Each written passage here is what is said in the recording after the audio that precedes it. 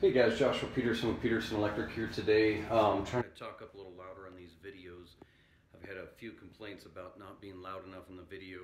Sometimes I have my partner with me to film them, sometimes I don't. The other thing is I'm going to start just listing that the date of this video is January 3rd, 2018, so you know kind of when the date is. So if things don't look good to code, then you'll understand. Based on the code cycles every 3 years. We just started in 17 of June of this year, a new one of last year. So we're good till the year 2020. So that way, if you have any questions, just think first before you bomb me with a bunch of questions or comments or insults. Just understand that the video is based upon that timing. Anyways, today is going to be listed and labeled, which is another thing I'm going to do is tell you what it's about. We're going to be talking about how to have a new switch put in another location without cutting drywall whatsoever. So let me see if I can give you a little bit of an overview. This is a kitchen area, kitchenette and apartment area, and the basement of a walkout basement. That's kind of the living room.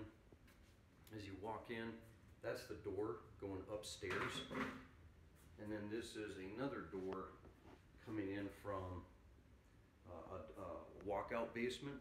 So this is the stairs to up here. Okay, so the complaint is that I want to switch right here, and it's originally over there. What we could see by drywall years ago is they filled this wall in and put a door, because the door cutoff used to be right here, and the stair was open. So what they've done is somebody filled it in, and they said, can we move this without damage? So yes, we can do this today without damage to move from here to here. Now, as you can see, this is the original box, which is nice because we actually had a 2 gain for even a single switch, but it allowed us to have the box volume for all these lumicons. This is another part of the aluminum that we're talking about, in copper. So keep in mind, guys, that Article 3.14 talks about your box fill, which is amazing. It talks about hickeys and devices and wire count, but it does not talk about spark rings, as well as GFCI depth, the newer dimmer depth, the AFCI, GFCI depth with the little CTs on the back, as well as it doesn't talk about the depth of and volume of any of your cubic on lumicons. So keep that in mind, that I think that needs to be an addition, update on the code. This is an older box, but it's not a metal box, so it'll fit everything. What I originally had right here was this simple switch. Okay, that's just a single pole paddle white Pest and Seymour switch. So we are going to go from today to put in this right here. It's made by Lutron, and this is a dimmer. It comes with the kit. Okay, so I already replaced that, and it comes with the kit right here. Okay, that Lutron kit allows us to have a wireless control. We cut in a box over here. There's no wires.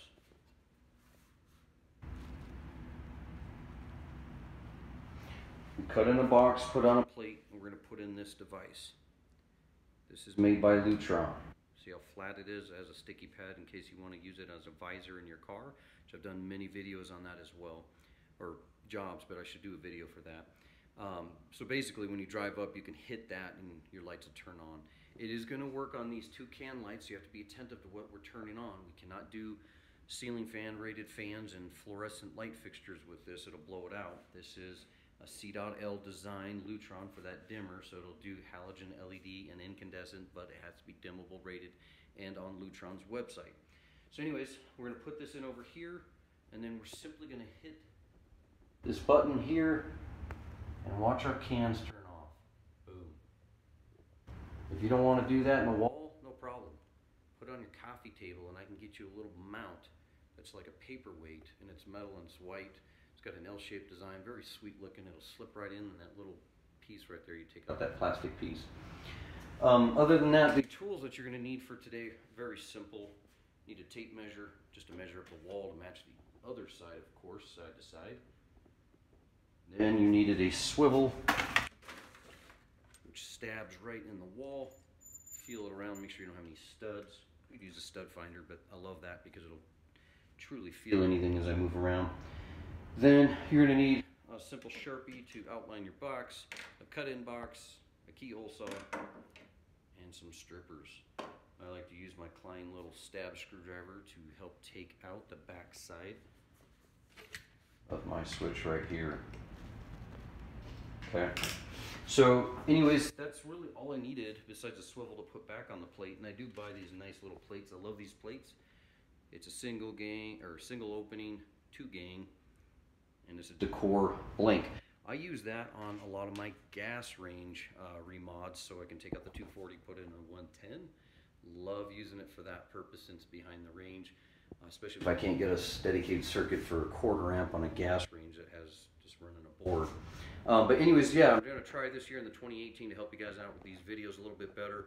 I will help you a little bit more with the tool knowledge, the purpose of what we're doing. I will not tell you how to do everything.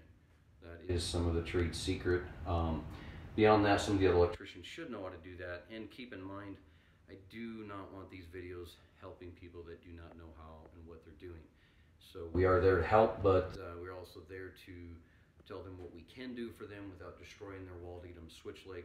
Just so you know, I've done a lot of these already. I've done stairways. I've done 4-way, 5-way systems in homes.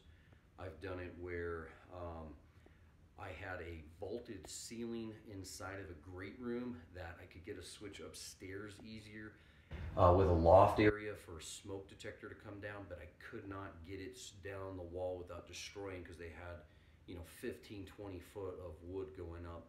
So that wireless switch will work wonders in a lot of situations, and I'm very familiar with using it. So anyways, guys, hopefully that helps out some of you electricians that bump your head on the wall and this stuff. I love to find those idiosyncrasies, some of those odd parts that not everybody does or knows about, just to help you guys, because I know how it is in the field.